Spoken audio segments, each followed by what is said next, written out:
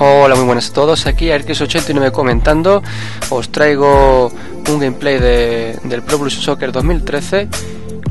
Os voy a mostrar mi alineación de la Liga Master Online, que muchos habéis sido lo que me habéis solicitado que os proporcione la alineación. Y bueno, pues un poco esta es la alineación. Como podéis ver, uso un 4-1-2-2-1 con un medio centro defensivo, dos medias puntas, un interior izquierdo, extremo derecho y bueno, un segundo punta que prácticamente es un delantero centro, que es Emuleto. Y bueno, pues voy rotando un poco. A veces juego con un medio centro defensivo, un medio centro y un media punta. En este caso últimamente estoy usando dos medias puntas, no me está yendo nada mal. Y bueno, el último fichaje que he realizado ha sido Pato. La verdad es que todavía no lo he usado, el último fichaje que he realizado.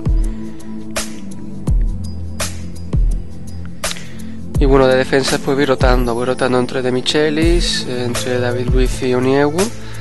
Y de mediocentro defensivo rotando entre Dulalón y Fernando. Luego aparte también tengo de defensa central a Garay, que la verdad que tampoco me ha ido nada mal con él. Bueno, tampoco se puede ver mucho más de él para ser un jugador de valoración 75. Y bueno, Isco la verdad es que tampoco me está yendo nada mal. Para el rendimiento que está teniendo la verdad en la realidad, pues tenía que haber puesto un poco más de media, pero bueno, la verdad es que no está nada mal y aporta bastantes pases, que es lo que me interesa a mí en la media punta. Y Saviola, que bueno, pues lo saco de vez en cuando para ya más o menos los últimos minutos de partido, que está más fresco y puede un poco romper más la defensa, desequilibrarlas. Y bueno, lo típico, también uso un poco a Aubameyang, que bueno, como llama, algunos conoceréis, a lo mejor no lo conocéis, pero es un jugador que ha sido bastante usado estos últimos años en el Pro Evolution porque es bastante veloz. Y bueno, la verdad es que es bastante útil usarlo a veces en los partidos más atascados, porque le pasas el balón y bueno, un poco abusar de él en el sentido de ponerte a correr un montón y no, el defensor no, es muy difícil que lo pille.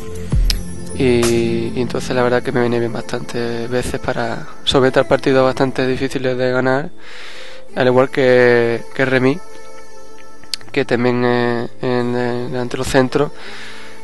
Si te pilla con la flecha en rojo o naranja, la verdad es que tienes muchas posibilidades de ganar el partido, porque es muy difícil de defender al ser TV bastante rápido.